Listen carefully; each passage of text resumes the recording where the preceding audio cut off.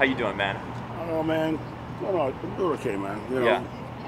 Pretty difficult sometimes, but everything's good. It was just nice to be in town to get a refresher course and a rebooting to remind me that the fact that the door is always open. Right. You're never alone. So basically, just come in and try to reevaluate your situation.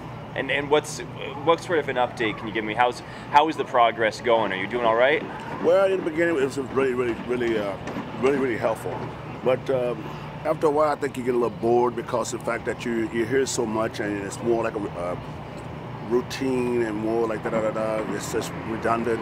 But every once in a while, you have to go back and just put your mind back in the situation why you became that in the beginning. Right. And have you had any problems at all? Has everything been going smoothly, or have you kind of? Well, like I said, everyone has ups and downs, and it's always been a rocky road, no matter how you look at it when you first go into it.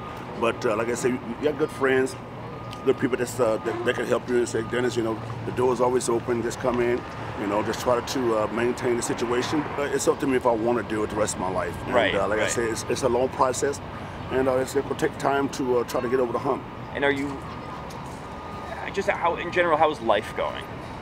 Life was actually pretty good, man. Yeah. Well, life was pretty good. Like I said, it was a wake-up call on January 15th. So I think I've been doing pretty good, man, considering the fact that before that I was like, up and down, up and down, up and down, being Dennis Rodman, a party guy. But now it's more like, okay, great. Should I? Will I? If I? Maybe. But now I got a clear view of what's going on in life. So that's a good process.